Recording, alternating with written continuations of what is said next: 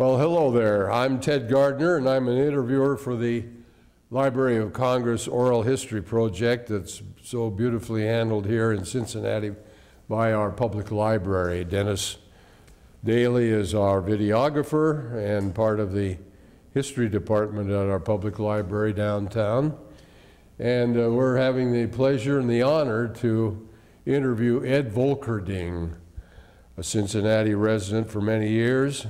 And Ed, where were you born? I was born, by the Red Ballpark till I was 4 years of age. Then they moved out around Castle Farm to Edgemont, near Roselawn. Oh, yeah. Till I went in the Army. Okay. Where did you go to? Well, tell us about your family. You have brothers and sisters? I got 3 sisters and a wife and 3 children, a daughter and 2 sons. So you grew up with 3 sisters, huh? Yes, sir. Oh my gosh. What elementary school did you go to? Well, I went to St. Charles down Carthage. That was a mile away. We walked both ways. And Roger Bacon, I went to high school. Went to high school at Bacon. Oh, that's great. Growing up as a boy, what did your father do? He was a retired, he was a mailman. Oh, mail? Oh, not a walker, a guy that picked up the mail at the airport and brought it over. Oh, I see. Okay. Well, that's interesting. I bet, I bet he had a lot of experiences too. Were your sisters older than you, or? No, I'm the oldest, and I've got 4 years on one and 6 and 8 on the other one. 3 sisters. You were big brother to 3 girls, huh? Oh, yes. Oh, yes. Oh, that's nice. That's very, very nice. Did you, after you left elementary school, then you went to Roger Bacon, right? Yes. Had 4 years there? Yes. When did you get out of high school? 1941. 41, okay. That makes me 85. Yeah, right, exactly. In high school, did you have any particular interests? Did you play sports or have any? Well, yes, I lettered as my senior year, basketball, football, and baseball. And 2 years I was on the basketball squad. Well, I can imagine you were a big asset with your height. Well, not completely, because in grade school we didn't have a coach. So you had to learn in the backyard or, really, we didn't have a coach. He'd come around on game day and pick out who he thought would play the game, and never seen him for another week. Oh, for God's sakes. Really. But then when I did grow at school there, hey, this guy might develop, so yeah, right. I did well as a rebounder my final year. Oh, I'll bet you did. Did you have a good coach? Did you have somebody that you Yes, liked? we did in high school, but I say in grade school. No, I understand. I had no beginning with. Right. You kind of learned from the seat of your pants, so to speak, huh? There was one school there had a crippled man who had him on the floor every night in the week or every day after school. Right. And they were very good and naturally. Sure, they had the smarts and the coaching.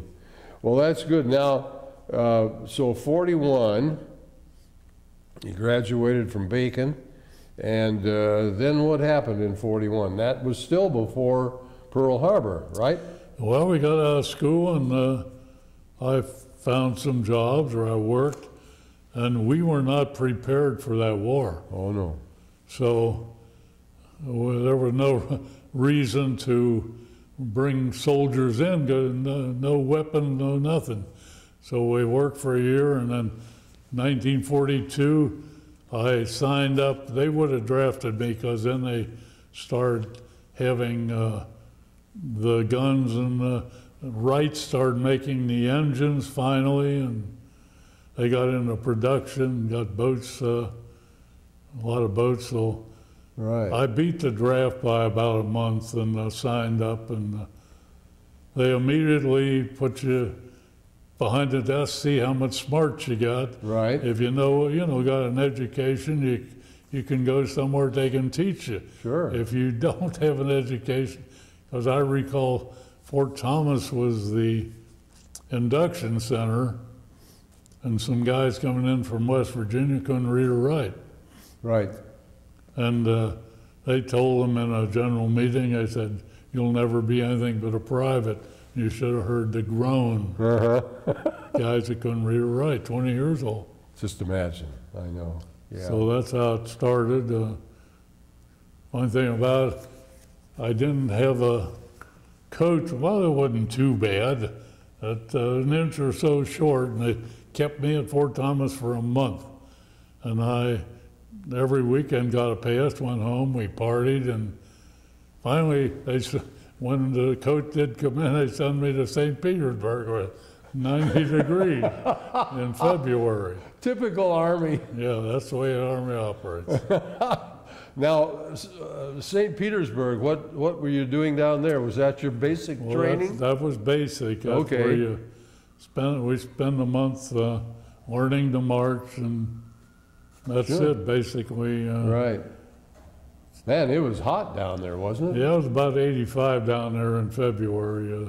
Right. Then it did get cold at night, though. Oh. And first of all, we got there and went in hotels because they took them over.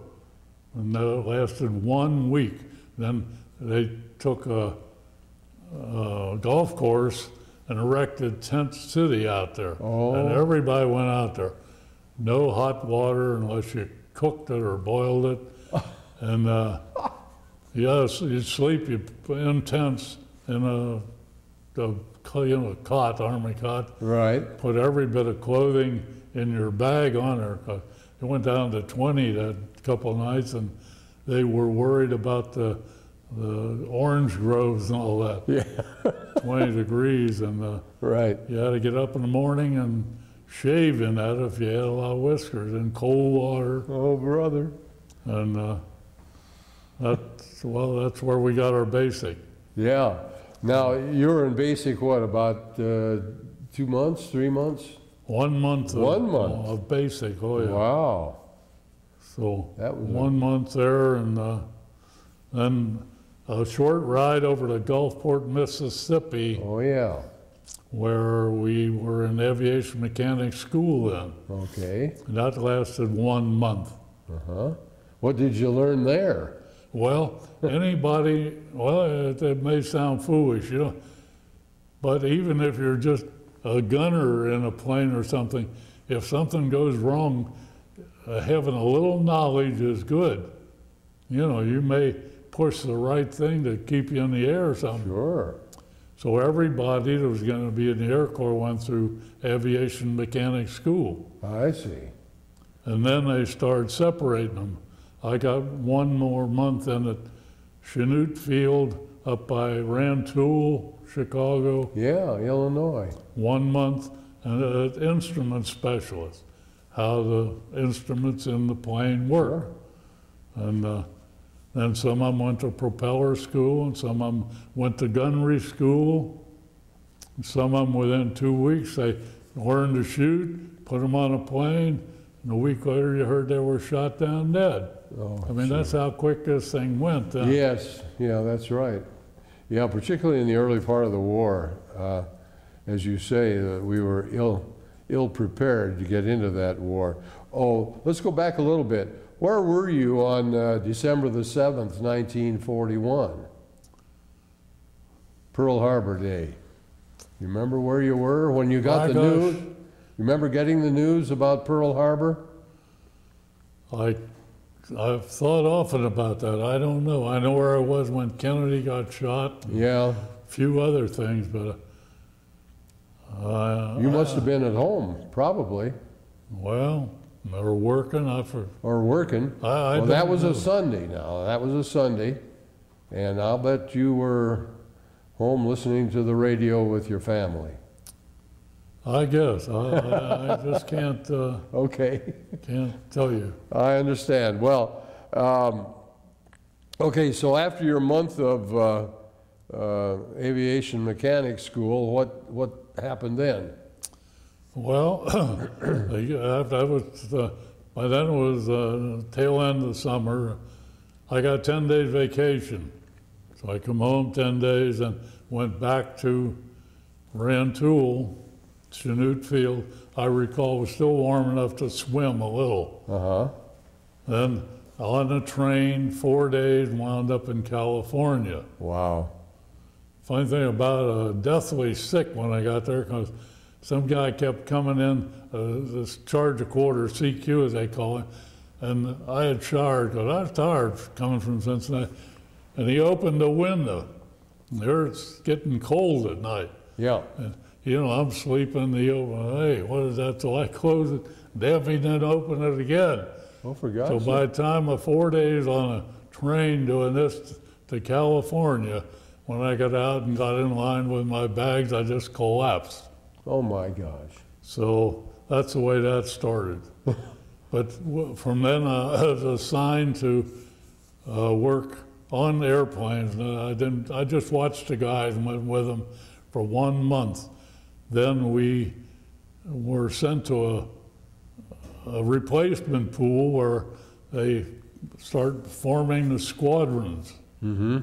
So I went to, they sent us all down to Delano, which was on the coast of California, and a very little town with 2 stop-and-go lights, and that's about all. But it had the airfield, kind of like Lunkin, Oh yeah.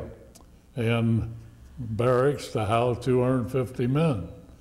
And we were there a month training, and they brought in guys out of the replacement pool, say, here you are, you're the 426th. What we were trained for, England had such a terrible time. For a month, they slept in their, what's the name down below the railroads? They couldn't sleep above ground. They were bombed every night. Mm-hmm. They couldn't do nothing about it because at night you can't see the airplanes. So the plane we were trained to fly was a P-61 Black Widow, which is in the book over there. Okay. And they had radar up in the nose. So a guy would fly it, the pilot, and man in the back would pick them up on radar. They did have a stronger set on the ground that would bring the plane closer, you know, within, say, 10 miles of a boogie, as they call it. Yeah. The guy in the back, yeah, I got him now. So they'd come in closer and down he'd go. Right. Right. And it was made for it also had a gun turret. The plane we waited for had 4 cannons underneath, and it had a turret with a gunner. So it had seated a pilot, the gunner, and then the guy in the back. Okay. For some reason, they felt they'll take the guns out, and that meant the gunner wasn't needed.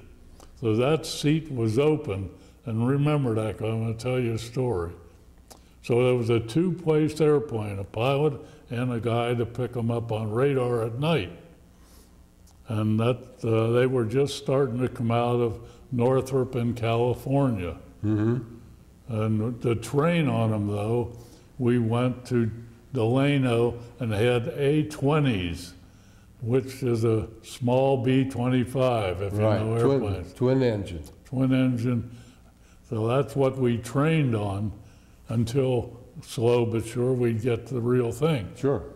I recall my first ride, I wanted to ride in a plane. So I asked the pilot, can I go up with you?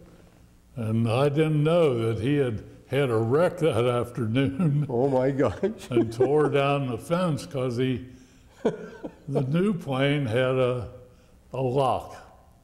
The lock, the thing like your steering wheel. Yeah. But the A-20 didn't. You had to do this they you took had to the boards off. You had to control it all the time. Yeah. Okay, So he's in his first flight in a P-61, and he's going 100 a mile an hour, ready to do this, and it's locked.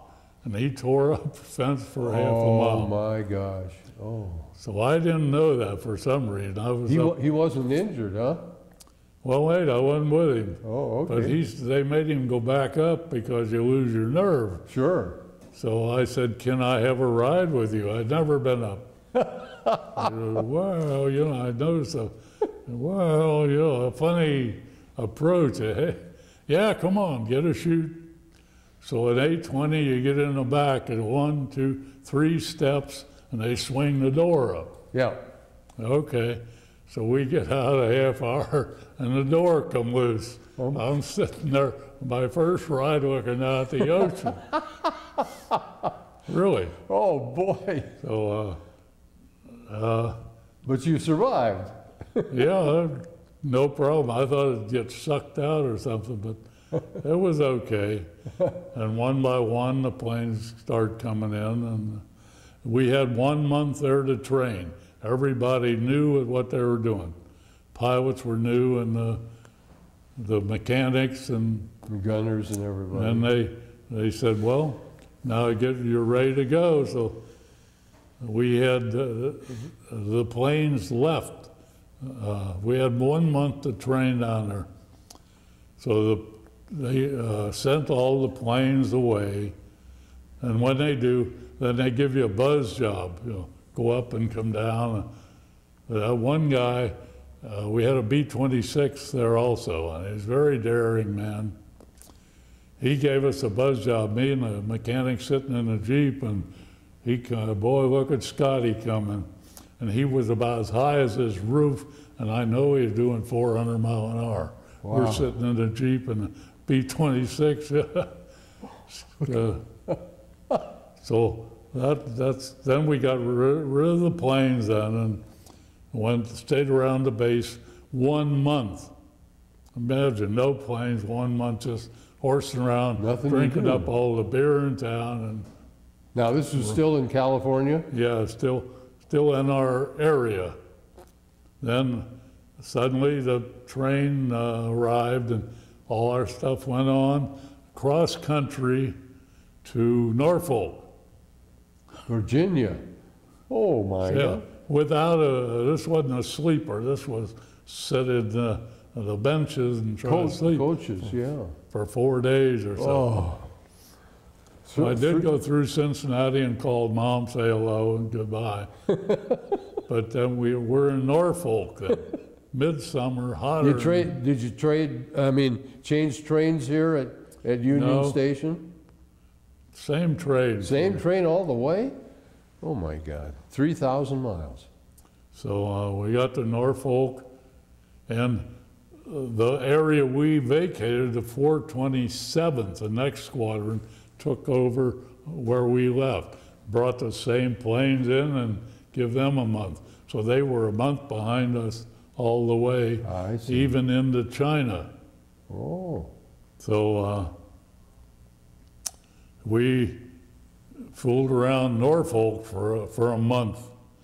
But when we did get on the ship, it was the A.E. Anderson, it was brand new, the hull troops. There were 6,000 guys on there, and some waxen nurses, and so we went from Norfolk in midsummer through the canal up to Melbourne, Australia, picked up gas and so forth. And it was winter up there. mm-hmm. And then over to Bombay, India. And Across the Indian Ocean. yeah, Wow. Bombay. And then, of course, get off on their trains. And the first thing you do, hey, you haven't seen Indians. You'll hi there, hey. And they come rushing. And Mom gave me a brand new pen, be sure to write. And here it is in my pocket. Hi, Joe, there Oh, went the pen. And the boat, it must have had it had suction pipes it must have had grain in the bottom because they pulled over and sucked it out. And an awful lot of it went on the ground. Well, then the ladies come by with a broom and a shovel, dumped it in the bucket, and that was going to be their food. Oh my gosh. Yeah, right. I mean, that's our first impression of India. Wow. Watch them sweep up the food off the ground and guys stealing out of your pockets. Oh my gosh. Welcome to India. Oh, golly. So, well, now you had to go all the way across India. Yeah, from Bombay to Calcutta. It's about like San Francisco to New York. Yeah. About the same. So 5 days on their train. And it was on wooded slat seats with, boy, 5 days on that, no sleep, no bed, none of that. No upholstery or anything. No, just plain old. Oh, geez. So, welcome to the world. So we arrived in Calcutta, and they put us up in an area that nobody'd been in for a while, and it had all kind of bugs and snakes and so forth. We had to clean the place out. Wow. And I even just get pictures there, guys sitting on a Johnny with, oh boy. But anyway, I didn't realize you could put a runway down. You could make a runway. They get a little corrugated metal and get about as big as your living room rug and sure. Get enough of them and put them. Yeah, and hook them together. Yep. Within a few days' time, we made a runway. How about that? Funny thing about it, the airplanes come in, they didn't fly in because they couldn't pick up gas. They came on the ship. So we, as new mechanics with schooling only and 1 month out on the line, put together our own airplanes, P-61, and put the wings on and the engines and tails, and we had some good inspectors that inspected everything. And then we had a few daredevil pilots that wanted to fly them, and by gosh, up they go. Wow. And when we got them all assembled, it took about 4 planes to haul all our men and equipment, and that's a 4-hour ride over the hump. Now, the Air Corps or Air Force, did they give you any preparation for the type of land you were in or the kind of weather you were going to experience? No preparation at all? No. Over in India, we were in the monsoons, and it can rain. Oh, gosh. Oh, my Not God. this little stuff that hits the Oh, bottom. no. Oh, terrible. It rained there. Terrible stuff. Yeah, we get in your tent and drop the sides down, and what are you going to do? Oh, golly, golly. So here you're ready to go over the hump. First time. Tell us about the first time. That was the best ride I ever got, though. It was C-54, it's cargo 50. Yeah. And it's very nice. Boy, I had a good ride. It was clear like this, and the Himalayas are 14,000 feet.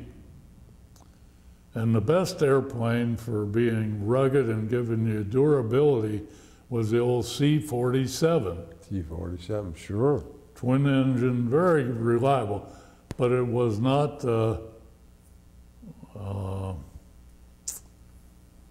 when they pump air into them in the carburetors, I forget what they call it. Oh, yeah. It could only go 15,000 feet, and then it needed more air. Oh, I see. Yeah. Yeah, it wasn't supercharged. That's the word. Supercharged. Anything supercharged, way up high. Yeah. But these weren't, and they had the most of them, and they were very dependable. They couldn't go high enough. So you had to know where you're going to get in amongst. That's a 4-hour ride over mountains. Wow. Well, the first place you hit then is Kunming, and you have to go down because you're out of gas. And that was good place for the Japanese to follow you in at night with the runways on. Your plane would come in and they'd come in and drop some bombs. And so 4 airplanes brought us all over pretty well, and eventually they sent 3 of them up to where the B-29s were and left 4 of us at Kunming to protect the, whatever. Right. And that's where I stayed for about a month. And now, were you working on instruments like altimeters and gauges and so forth? yes, that's what. That was your duty, of course. Well, I just or your rating. I just wondered if you you had certain things that you had to repair.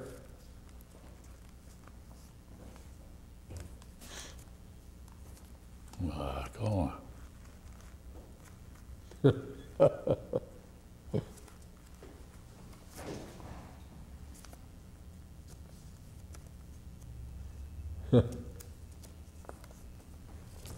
Okay. That was my job. Oh, sure. There's the control panels and everything.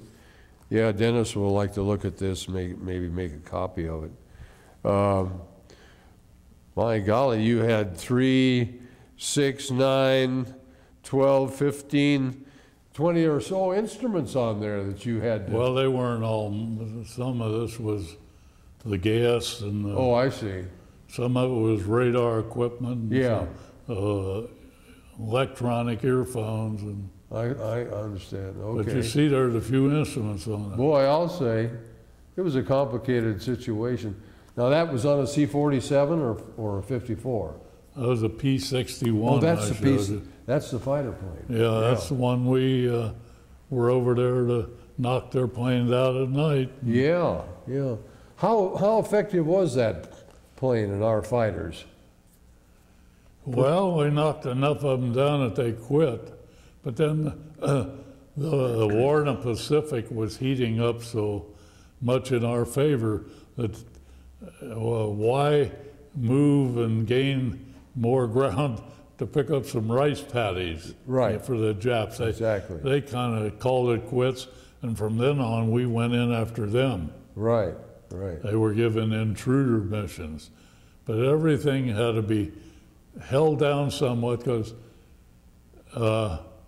Chenault, who run that place over there, was like an Eisenhower and MacArthur, but he thought that they could win the war coming through over the hump. They in Washington, he'd come in for a visit and they'd, come on, get back home. They'd give you a meal or two and tell you how great you are and go home. Oh, yeah. Because you couldn't do it. They used to say they haul gas to haul gas. Yeah. So B-24s at that time, 4-engine plane, Liberator. didn't bomb so much, they just carried gas.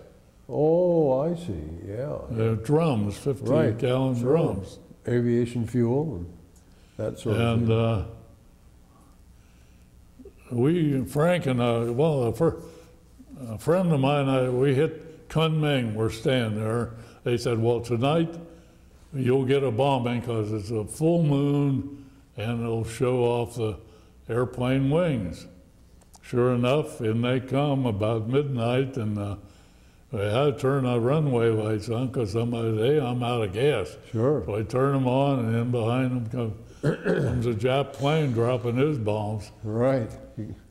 Frank and I down there, we had gone down there because they give a warning or an 8-ball thing that hangs up. You're warned, here they come. Sure, now let's go down and see what the excitement is. They dropped a bomb close enough to throw dirt on our head. Hey, let's get the hell out of here. But that was on my 20th birthday. That was like an evening entertainment, huh? Yeah, for a while. So welcome to China. But yeah. Well, you know, it's interesting that what you say about Chenault. Of course, he'd been over there for so long, you know, even before Pearl Harbor, And of course, he knew Chiang Kai-shek and didn't have much high regard for that guy. So he knew the Chinese pretty well, though, didn't he? She was here and spoke about 10 years ago. Yeah, she was a brilliant woman. I was down there. Yeah, Madam Chiang Kai-shek. Well, now, so here you, here you are watching the show there in China. How did you get along with the Chinese people? Have any contact with them?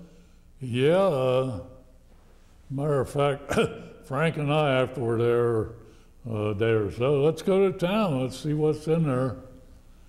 So you go to town. And I said, well, where's the bank? We got to get some money. And within a minute, a guy come up next to us and said, hey, Joe, everybody's Joe. They're Joe and you're Joe. Yeah. I said, hey, Joe, you want to change the money? Yeah. I give him $10.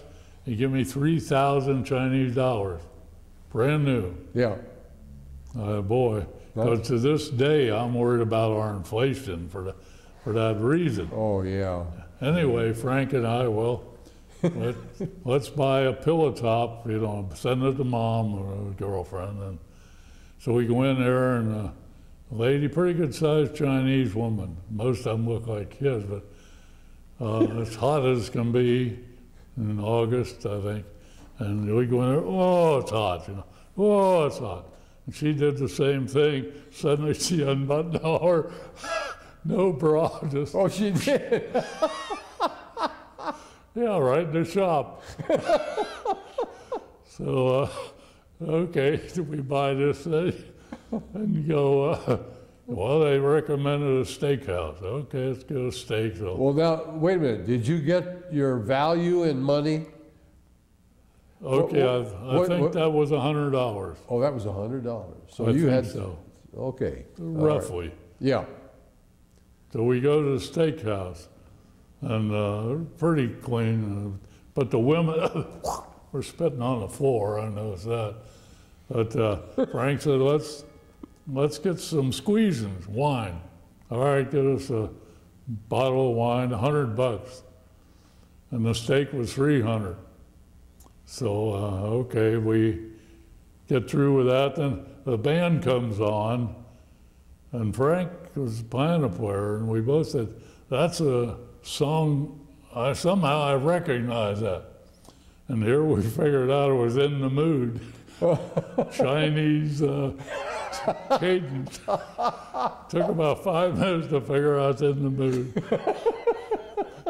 They didn't quite understand that Western music, did they? So this will kill you. Oh. We eventually had, where's the bathroom? So, well, up the stairs, up one floor, and the trough, had a piece of gutter just like you got on your home, from here to the wall. About 10 guys could, and eventually I wonder where the hell that goes. I don't see any toilet. Yeah. And I look, the gutter was throwing it right out the window. Oh, gee whiz. I mean, that's the way China was. Oh, yeah. Very primitive. And on the way, you're housed a mile or so away from the airplanes because the bomb would get everything, get one or the other. But on the way to the airplanes, you'd see at least 3 people pulling up their pants. That's the way they live, no toilet. Just alongside the road. Yeah. Well, back in the field. What were the roads like? All dirt. Clay packed down. Yeah. I've even seen a whole cow hanging on the hook with no glass window to protect it, and a truck go by and throw it down. But they say that can be pretty good meat if you cook it quickly and everything. Really? Uh-huh. I thought, how in the world? Oh. Possibly we may have been eating them that night up at our mess hall. Yeah, right. It's a wonder you survived. So eventually then we got sent up by Chenault. In other words, the 427th was behind us. We were 426. So they got southern China to protect, and we got northern China. Oh, yeah. So we were up there by Chenault. A1 was for them, A2 was P-51s, A3 was P-47s, and we were P-61s. We had 16 airplanes, and we'd let 4 there, send out 3 to like Cleveland, 3 to Dayton or Cincinnati, and 3 to Lexington. Or 4, I mean 4 A-12 and 4. Yeah. And try to protect that area. As I say, they'd give our guys 1 flight a night. They had 4 on the base, 1 go out on intruder. They say shoot at anything that moves or has a light on it. And so we'd lose a few guys, but pretty well. So there wasn't much doing there. We were pretty far back. And I talked to the lieutenant, get me out of here, I'm bored. So I did get sent to a base pretty close to the action, not walking distance, but airplane distance. Yeah. Half hour or so. Right. So there was things happened there. We lost a couple guys, and I seen something you never believe. One day, the small planes, they got missions every 5 minutes. Somebody was taking off or arriving. But one day, a P-47, that's a fighter plane, single engine, failed after he got up in the air and landed in amidst about 25 Chinese workers. They killed 5 of them or so, and they immediately dug a hole and dumped them in, and see you later. That's the way they treat them.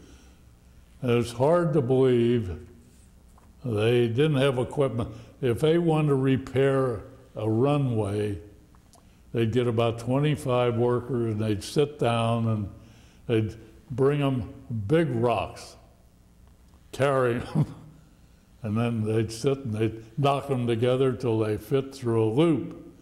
And then the guy'd carry them to the next group, and they'd smack them till they went through a littler group. Then one more hit until they're like marbles. Yeah. And then they'd carry them to the runway. But this is unbelievable. They had a roller about that broad and about that high, and men pulled it. Manual labor. Put about 15 guys on a sling and pull a roller all day. Wow. Unbelievable, isn't it? And well, they had the manpower, didn't they? yeah, I've heard that if somebody fell down, run over him. Because actually, how would you tell up front, hey, you know, one guy down, till they all found out about it, the roller would kill him. Too late, right. So, well, did you see General Chenault? Did you see him in person? yes, I got to tell you this story. Yeah. While we're at this Ankang, people in that area had goiters. You know what I'm talking about? Yeah. And I'll say 1 out of 4 had a goiter. Oh my gosh. Some of them had almost a baseball hanging off their neck. Yeah. And they said it was due to diet, lack of salt. Right. So I never seen anything like that. Wow. Wow. Well, Chenault, Major General Chenault, for those who don't know, was a very, very interesting guy, and he'd been in China with what they call the AVG group, the American Volunteer Group, before we got in the war. So he knew China pretty well. Now, you got any more, another funny story there? Got a million of them, huh? No, I say the boss was nice enough to send me up to that other area where a little more something to do. And anyway, we had 4 airplanes there. black. And we'd go down, run them up, and okay, at noontime, let's go up and play pinochle or play softball or them. But anyway, I've seen the 5th black plane coming in at noon. What's this guy? And before I left Cincinnati, I got to be a pretty good softball pitcher. I was growing, and fast pitch softball was just taking hold. Yeah. And I got to be a 6'4", and we were up closer. We were at the distance the girls play now in high school, from here to Wall. So as I say, I got pretty good. But and the squadron had a team, and we'd play not Chenault, but the other 3. Off and on, we'd play them once a week. Groups. So anyway, this 5th plane, I wonder what this is. So we come on, park, and what are you doing here? He said, get your shoes and your glove, you're gonna pitch. So here, I'm at a base up here, way up here, and he way back here an hour away. He picks me up in a P-61. Wow. And in that empty seat that they took the gunner out, damn if I didn't sit there flying 1 hour back to the base. Pitch a softball game. How about that? And they said, well, hell, the pilots just got paid $1,000 on this game. So we win 3-2, and the field was never dragged, and just airs, you know, bad bounces. So when it's over, Chenault's there, because we didn't start the game till we seen his Jeep come there with 3 stars on it. Oh my gosh. He said, hey, I want to bat against you. I don't think you're that hot. The big guy. I said, oh man, I threw some easy ones. He said, no, come on, give me your best stuff. And I threw some, if I hit this guy in the head, he's done. The Japs couldn't knock him out, but if I hit him with a softball, it's all over. So we played the game, and then he flew me back to where I was. And for gosh sakes! Well, you were a special person. Well, I could pitch, and I did all their pitching against good opposition. Yeah. Well, you had the height, nice long arms, and I bet you could really wind that ball plateward. Well, now, how long were you up there around Kunming? Well, I wasn't at Kunming, I was at Ankang. Oh, I see, okay. Up closer. No, we weren't out in Kunming. We were at Kunming at first till the 427th. I got you. So we took the upper half, they took the lower half. One thing happened when the 427th arrived. Well, I heard about this. The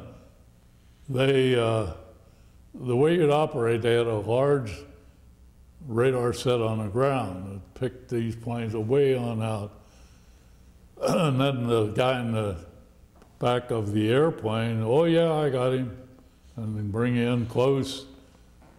And so anyway, a B-24 loaded with gas was over Kunming, the first stop after the hump.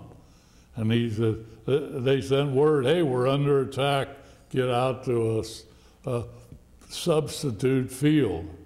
And from what I hear, he said, oh, let's stay up here and see the show. We go, you know. And P-61 of the 427th, they said, hey, we see the guy, looks like a B-24. They said, everything's out of the area, shoot him down. Oh. So they did shoot down a B-24 loaded with gas. Good God. My kid said, I got orders, shoot him down. And so keep that in mind for a minute. That was a 427th. So anyway, the war's over, I'm still at Ankang, and Japanese hit Pearl Harbor. So we're waiting for a ride home, and we're in the middle of China. And they got rid of our planes, and so the guys would take off one by one, and they'd give us a buzz job. Yeah. And it wasn't a good one if the tents didn't shake. So 16 planes give you a buzz job. So the next day, I guess we had a P-38 on our area. I don't know why. But we were playing a little softball game, and I'm down on one knee catching. And I look out there, and this P-38, you know what that is? Two engines. Yeah. Twin boom. Twin boom. Two engine, one pilot. Yeah. Yeah. So I thought, by That was gosh. a beautiful plane. Oh, I loved them. Oh, boy. You hardly hear. So way on out there, about 4 miles, some trees, and he had to get up to get over, and they kept coming down. And our center fielder hit the dirt, and our first baseman, and he went by about like where that clock is. Wow. And a guy there could wave to it, and he hit the mess hall. Oh, my gosh. Went right on up the roof. Oh, my God. And there's pictures of that in there too. But they burned some Chinamen and the cook that they rolled in the grass. And so he killed himself fooling around with them buzz jobs. Oh, boy. And Yeah, that. so anyway, there got flown out with a C-47, the one that couldn't go high because it wasn't Supercharged. supercharged, all the way out. And on a dreary day like yesterday, I thought, this is pretty good. I'm on my way home, and this guy can't get above the mountains. He has to know where the hell he's going. Wow. And that's a 4-hour flight Why, sure. where I was going to get back to the coast, and took a boat ride home. Now, one more part, if I may. So I'm back home and even married, and got a letter. They're going to start a reunion group of guys we're over there in China, and going to meet in Lima, Ohio. Oh, yeah. And that's a little above Dayton, and be there Saturday. So I said, okay. So I went up there and had a meeting. When it's over, they said, any first-timers? Hey, I'm a first-timer. Who were you with? The night fighters. And a guy about your size come down the aisle and decked me, because he was on that plane that got shot down, you know. Yeah. He said, I'll teach you. You shot my buddy down. Oh, my gosh. So that was it. Woo. Really, I wasn't even looking. I was reaching for some hors d'oeuvres that he unloaded. So, that's about the You were lucky. You were lucky. Well, now, speaking of that area, we heard a lot about Vinegar Joe Stilwell, Brigadier General Stilwell of the Army. Did you ever come near him or anything like that? No, he was down in Burma. He was in Burma. Because Japs took the road to Mandalay, and that was it. Yeah. So then he started. But he was flown over the hump into China, but I didn't know if you'd gotten to see him or not. He was such a character, I guess. Yeah, well, I say he was in charge of the Burma area. Right, right. They had made a new road pretty well ready to open up. I forget what they called it, but the Lido Road. Yeah, Lido Road. Yeah, right, right. Well, that was just an amazing thing, and you know, there's always been controversy about that. Was that campaign necessary? You know, in hindsight. Which campaign? The CBI, spending all that money and all those men that were lost, flying the hump and so forth, fighting in the jungles there. The British, did you have any contact with the British Army? Yeah, some of their soldiers, boy, they cussed like a trooper. God, yeah, we just once. They were tough on Indians. I think Yeah. they owned India. Yeah, they did. And boy, they were tough on Indian people. Yeah, they had those little short men, Indians, who fought in the British Army, and that was a very interesting type of a campaign there. Well, now, okay, so here you are, and what was the next move? That you got orders to go home? Well, oh no, I only had 3 years over there. I didn't have enough points. They sent me out to Sion, HSI Sion, and they had P-47. I don't. The war's over, but they flew some, and Yeah. I was attached, and we played more softball than anything. Really, there's a big Texan that could pitch, and we had some real dandies there. I'll bet you did have some really good games. And I'll bet the people were kind of interested in seeing American softball, weren't they? No, never seen a person. Oh, you never saw them? No. Okay. Okay, so where were you when you finally amassed enough points to come home? Up there at Sion, Okay. which was getting their, they were ready to start their second fight then, with the communists. Yeah, right.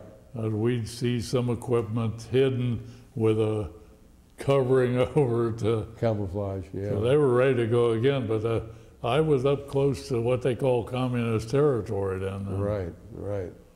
And till I got back out of there and back up over the hump, over to Bombay again, all that plane ride to Bombay. Oh my And out God. of there and on home to San Francisco.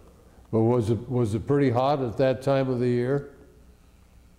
Yeah, until we got home. I got discharged in February. So you came back on a transport, did you, from? Yeah, 30 days, 40 over and 30 back home. Oh my gosh. We went over without an escort. They said, you can outrun a sub. Sub, yeah. And there no airplanes operating here. You'll be all right. Right. God bless you. You'll be all right. Well, now, did you come back through the Suez Canal and then the Mediterranean? Or did you go around No. Africa? You remember that? Or you went the other way? You went I was at Bombay. We just across the Pacific, didn't you? come into San Francisco. Oh, yeah. Halfway around the world. They had a blonde out there in the boat singing to us. She sang, hello, no, it's been so long, whatever. Yeah. It's been so long. Good to see you, or whatever. Yeah. Well, did you get a parade in San Francisco? No, just No. get the hell out, get home. Yeah. You I got discharged in February. So February- it took from August to February to get me out of there. Boy, I don't blame you, I should say. Well, 30 days on a boat. Oh, boring. Play a lot of cards, pinochle, poker. Yeah. But on a troop ship, as you should know, there's only that much room between you and the guy above you. Yeah, So, yeah. Had them stacked up there pretty high. yeah. How was the chow on the ship? Oh, good. A lot of beans, just like the guys say, hey, the guys are complaining. The hell with them, feed them beans. Oh, that was boy. a favorite saying. Yeah. They're complaining. The hell with them, feed them beans. We got about 5 minutes here, Ed, and can you think of any other humorous stories, any bad times or any good times? No, not really. I was just a kid. You didn't know what you were doing or why you were doing it. You just do it. I know it. What an experience. Be jerked out of Cincinnati, Ohio, and thrust into something like that. Yeah, we didn't know where we were going. That's part of the reason we all wanted to send a pillow top. Souvenir or something, They huh? say, hey, if they see the tiger on there, they know we're in the east. They were still censoring mail too then, weren't they? Oh yeah. Your letters had to be very, very plain. Yeah, well, the pilots used to check them out and cut things out. Right, right. Did you? Funny thing about it, at that time, there was a funny column, Terry and the Pirates. Oh yes, cartoon. And at that time, they run something about Stretch, a big tall kid in there, and he's over in China. And I told my folks, hey, read the funny paper, Sure. you know where I am. Really? You didn't ever see the Dragon Lady though, did you? No. She was one of the characters in that cartoon strip, the Dragon Lady. It's funny how small this world is. Okay, I'm over, we flew the hump, left India, and then arrived at Kunming. And then, of course, they got guys help you load, get your stuff off. And the first guy grabbed my bag was a man from high school with me, Roger Bacon. I'll be darned. Really, a guy in the same room. How about Hi, Ed. Hi. Welcome to China, huh? So a couple of days later, they put us on detail, and the first one I unloaded was Pat O'Brien Oh. and Jinx Falkenberg. Oh yeah, beautiful gal. First one's off. How about and they that? put on a show next day. Right. Oh, that's So, great. That's great. Well, you know, now when you came back, you had, did you have a job waiting for you here? Or? No, boy, no jobs. The last job I had was out at Wright's, and that was on propeller engines. And now we were on jets. Right. So I had no job, had nothing. I'll be darned. I wound up painting houses for a while. Uh-huh. Uh-huh. But you got married and Eventually, yeah, after 3-4 years. had a wonderful family. Well, by golly, it's just it's been wonderful to hear your story and your sense of humor and everything. And it's I know that your family and your friends are going to enjoy. You're going to get a DVD of this interview. Oh, really? Yeah. So, you know, your story is history now. You can't hide anything anymore. But it's been a real honor, Ed, and we want to thank you for your great service. God bless you, and keep them flying, as we used to say, and keep healthy and well, and I know you're going to have a longer life, and that's it's great to be with you, and thanks again for everything.